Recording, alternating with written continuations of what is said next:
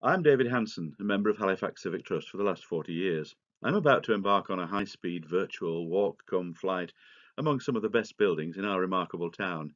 Here goes. Our first photo shows a cluster of heritage developments that have put Halifax on the tourist and cultural map in recent years. Those of you who have visited the Georgian Peace Hall since its £19 million restoration will recognise the giant quadrangle at the heart of the picture. In front, facing Square Road, are, from the left, the red brick Georgian Square Chapel, the adjacent Victorian spire of Square Church, the modern Central Library, and finally the former mill or warehouse that is the home of the Calderdale Industrial Museum. Our next slide is an aerial shot of a similar area taken in the 1980s. This is how the Peace Hall looked following its first restoration and reopening in 1976, with its market stalls, grassy spaces, and performance stage. Square Chapel and the spire of Square Church are near the far corner of the Peace Hall, but there's a gap where the new library is now. The four flat grey roofs to the right of the picture form the Pennine Shopping Centre, now largely empty and awaiting redevelopment. The triangular building beyond is India Buildings of 1861, Halifax's finest Victorian warehouse, once a wool warehouse and later occupied by a firm of cigar manufacturers, and latterly a furniture shop. There are plans to turn it into apartments. But back to Square Chapel and Square Church. The chapel was opened by the Congregationalists in 1772 and is one of Halifax's few Georgian brick buildings. The church thrived, and by the middle of the 19th century more space was needed, and so a new church was built next door. Square Church, with its 235-foot spire, the second tallest in Halifax, and the third in West Yorkshire after Wakefield Cathedral, opened in 1857. The chapel building became the Sunday school. But decline set in after the Second World War in what was then a very run-down part of the town, and the church closed in 1969. In the early 1970s, a number of fires in the Victorian church led to most of it being demolished. But the spire and Sunday school were both listed, and there followed 2 decades in which Halifax Civic Trust and others fought to save the old chapel, while others, who claimed the building was in danger of collapsing, fought to have it pulled down. Dozens of possible uses for the building, from housing to offices, museum to visitor centre, old folks' home to conference centre, were suggested, and all failed until in 1988 a group of friends formed a trust, bought the building for £25, and set about restoring it and turning it into an arts centre. The first performance was given a year later, and the centre thrived with an esoteric mixture of music, film, theatre, comedy, and family shows. From the start, the Square Chapel Trust planned to extend the premises, but achieving that goal took almost 30 years, until 2017, when a magnificent new building attached to the rear of the old chapel was opened. This triangular extension, with its tree-like columns and coffered ceiling painted in shades of autumn, contains a cafe, meeting rooms, booking office and toilets with, alongside, a second copper-clad auditorium with 110 seats, much used for showing films. The new extension was an instant success, and we were delighted to give it a Halifax Civic Trust Award in 2018. Sadly, thanks to a combination of financial pressures and the coronavirus, the Arts Centre was forced to close in March 2020, but we've just heard that the Wigan-based arts and heritage group Arts at the Mill is taking over at Square, hopefully to continue the good work of the previous 30 years. The demolition of most of the adjacent Square Church in the 1970s left a gap on Square Road, and it was here that Calderdale Council decided to build a new central library. It was a controversial scheme, as many people wanted the library to remain in its more central and convenient location in Northcote, where it had been since 1983. A campaign group called Don't Bulldoze Our Library was formed to fight the plan. Despite a petition with 16,000 signatures, the council decided to go ahead with a £9.25 million scheme, and whatever our reservations about the location, we had to agree that architecturally the design was a masterstroke. The new building, largely clad in an unusual buff-coloured handmade brick, is undoubtedly modern, yet sits comfortably with its historic neighbours. Inside there are 4 bright, airy, attractive floors. In addition, the design incorporates the 235-foot listed Victorian spire and the nearby rose window, making the most of these historic remains. And the scheme included a new entrance to the Peace Hall, creating a new pedestrian route from the rail station, Eureka, and the library to the town centre.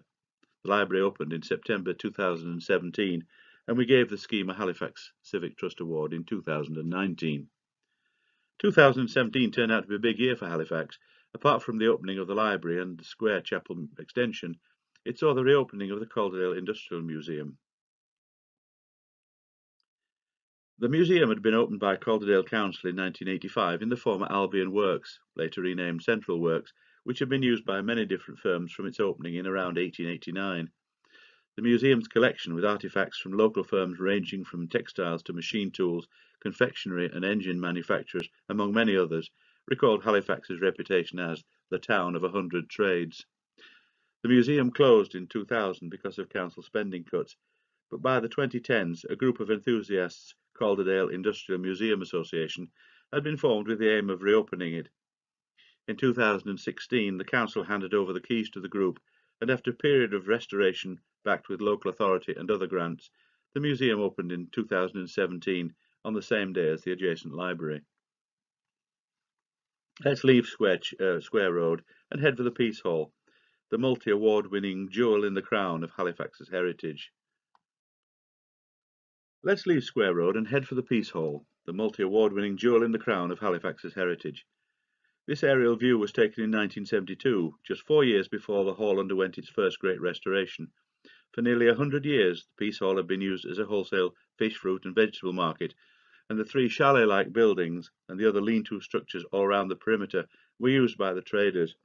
The ruins of Square Church, which had suffered its worst fire a year before, are visible at the bottom right of the photo.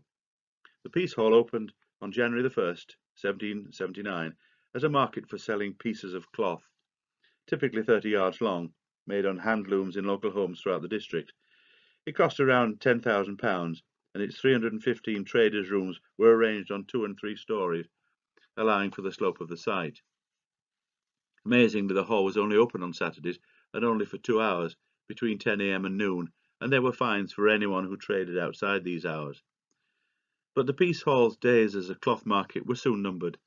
With the Industrial Revolution, yarn and cloth production moved from workers' cottages to the new textile mills, and with them the need for centralised markets declined. The Peace Hall's vast courtyard came to be used for a wide range of events, from political rallies to the town's first balloon ascent in 1824. Queen Victoria's coronation was celebrated here in 1838, and in 1863 some 16,000 people welcomed the Prince of Wales when he came to open Halifax's new town hall. In 1861, the French tightrope walker Charles Blondin crossed the hall on a high wire. Yorkshire's first brass band contest was held here, and from 1838 to 1890, sings by massed choirs of Sunday school pupils drew thousands to the hall. In 1868, the building was taken over by Halifax Corporation, which turned it into a wholesale market for fish, fruit and vegetables. In 1868, the building was taken over by Halifax Corporation, which turned it into a wholesale market for fish, fruit and vegetables. And so it remained until the 1970s, when the traders moved out and Calderdale Council embarked on a major restoration that turned the 200-year-old hall into a visitor attraction with new shops, markets, an art gallery, museum, tourist information centre. Thousands came to celebrate the opening in July 1976, as you can see from this shot of performing gymnasts, which also provides a close-up of the hall's 3 levels. From the top they are the colonnade, the rustic and the arcade. But decades on, the Peace Hall was looking tired and shabby. The markets had gone and the shops were struggling. Again, Calderdale Council set out on a major £19 million overhaul, repairing the fabric, installing new services, opening up new entrance on the east side and a link to the Square Chapel on the south, inviting new shops and eateries, and building a new 4-storey income-earning extension just outside the hall. 3 new heritage spaces were created, the Peace Hall Story, the Map Room and the Traders' Room, to bring the history of the Peace Hall to life. Visually, the main change was in the courtyard, which was resurfaced in granite and other stones, primarily to create a large, level surface for performances, of which there have been many. When the Peace Hall opened on August 1st, 2017, Yorkshire Day, 23,000 people turned out to see the Grade 1 listed hall, which has been described as the most important building in Yorkshire after York Minster.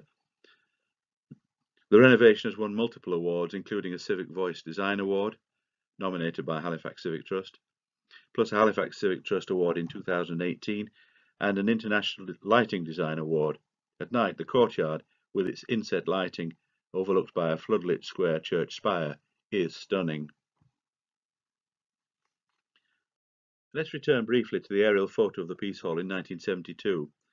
The area at the top of the picture was named Square and contained a number of Georgian townhouses. The buildings at the top left included Halifax's abattoir. The street at the very top of the picture is wool shops, where wool traders or staplers used to sell wool by weight rather than by the bale. In 1972, much of the area was a temporary car park, awaiting redevelopment. But this was also the scene of Halifax Civic Trust's greatest triumph, for in the 1970s we fought a plan for a huge £30 million Arndale shopping centre here. This development, with two connected malls in the form of a giant letter H, would have been more than 3 times the size of the Peace Hall. It would have increased the town's retail space by 50% at a stroke, putting at risk the rest of the town centre, and it would have destroyed wool shops, including several listed buildings and important views from the town centre. Halifax Civic Trust, backed by the National Civic Trust, the Georgian Group, the Victorian Society, the Ancient Monument Society, and the Society for the Protection of Ancient Buildings, hired a barrister to fight the scheme at a public inquiry in 1978. The following year, Environment Secretary Michael Heseltine refused permission to demolish the listed buildings, which effectively killed the Arndale scheme. Instead, a much smaller, human-scale and sympathetic retail development took place, with new shops, Market Street, and wool shops later extended south towards the Peace Hall in a new street recalling the square name.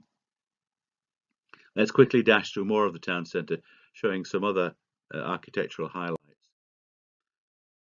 This is a very mucky-looking Halifax Town Hall in 1971, after more than a century of industrial grime. The architect was Sir Charles Barry, of Houses of Parliament fame. Barry died during the construction of the Town Hall, which was finished by his son, Edward Middleton Barry. The Italianate Town Hall, which contained almost all the departments of Halifax Corporation, including the police, was opened by the Prince of Wales, later King Edward VII, in August 1863. And here is the Grade 2 star listed Town Hall 3 years later, in 1974.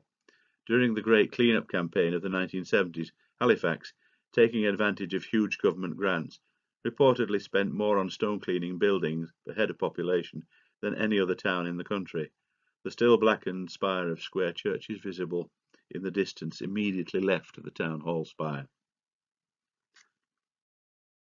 This aerial view is one of the country's finest market halls, the Grade 2 star Halifax Borough Market, which was designed by architect brothers John and Joseph Leeming, who also designed Leeds Market. It was opened in July 1896 by the Duke of York, later King George V. The building is in the form of a basilica with a central dome and a 7,000 square yard canopy of glass and wrought iron.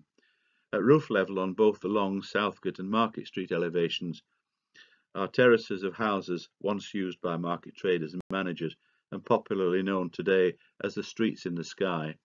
The market was stone cleaned in 1973. Not far away, in Rawson Street, is a genuine Georgian stately home, Somerset House, pictured here in 1977. It was built in 1766 for John Royds, wool merchant and banker, by the famous York architect John Carr, and named Royds Manson. It was set in extensive grounds, since swallowed up by the expanding town centre, and contained warehouses as well as living accommodation. The house was originally 17 bays wide and included a 2-storey high salon above the 5-arched arcade, with breathtaking plasterwork by an Italian craftsman named Cortese. The house passed to the Rawson family of bankers, but as the 19th century progressed, the building was divided for multiple uses, which included the local post office. At the end of the century, 5 bays off the right of the picture were demolished to make way for a splendid new Corinthian-style building for what is now Lloyd's Bank. Note the row of lock-up shops built in the early 20th century, which hid the facade of Somerset House behind. And here is Somerset House today. The restoration was the idea of Halifax Civic Trust, which proposed the demolition of the single-storey shops as a prelude to opening up the Georgian mansion.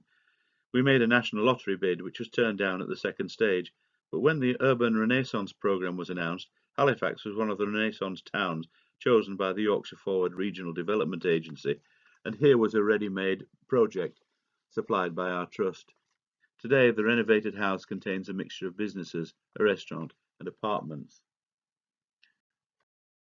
The centre of this aerial shot shows the uncompromisingly modern headquarters of the former Halifax Building Society, later Halifax plc, now part of Lloyd's Banking Group.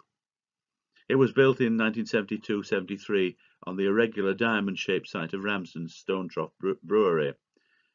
It replaced the Society's old HQ in Commercial Street and was opened by the Queen in November 1974. The four-storey building is supported above ground by four giant legs at the corners of the diamond, with three more floors underground for storing documents. The building, sometimes called the liner for the way it appears from afar to float over adjacent rooftops, is both loved and disliked. Those who criticised it thought it was out of scale with the surrounding area. The building was listed at Grade 2 in 2013. Finally, from the finest of our modern buildings to the best of our old. This is Halifax Minster, the parish church of St John the Baptist, and one of the finest churches in the county.